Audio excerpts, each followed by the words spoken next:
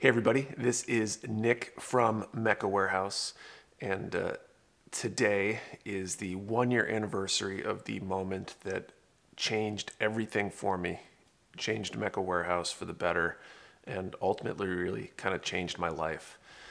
Instead of being here in the warehouse though, I sat in my attic, stood in my attic, I ripped off a mask, threw it over my shoulder, threw a roll of toilet paper over my shoulder, and told you that that was not what you needed to weather the storm with the lockdowns starting, and told you that you should quarantine proof your backlog. And that was the moment that changed everything. And it's kind of incredible to look back a year later and see all the changes, everything that's gone on in the world, but everything that's changed here at Mecca Warehouse, the explosive growth that really kind of started literally that day. I mean, February to April, if this event happened in mid-March, April was about 11 times what February was, which is an incredible growth nearly overnight. And I pulled out for this the numbers and looked back, and March through February of 2020 into 2021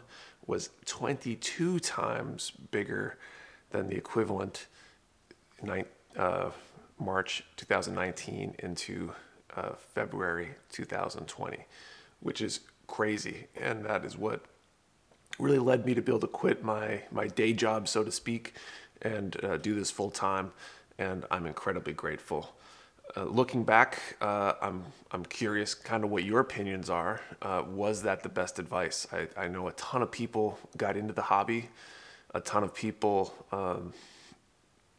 met new friends, and despite all the kind of pain and discomfort in the world, dealing with lockdowns, potentially losing loved ones, getting sick, all that fun stuff, we, I think as a society, or at least especially the community here, I think things grew a lot, and it's been incredible. So I just wanted to take a moment and thank all of you who kind of joined us in the last year with all this stuff, especially those of you who happened to see that momentous moment and decide to become kind of a part of this with me. So thank you all, and let me know kind of what this whole thing was like for you, what it meant for you, and maybe how you found out about Mecca Warehouse. I'm curious how many of you saw that ad there.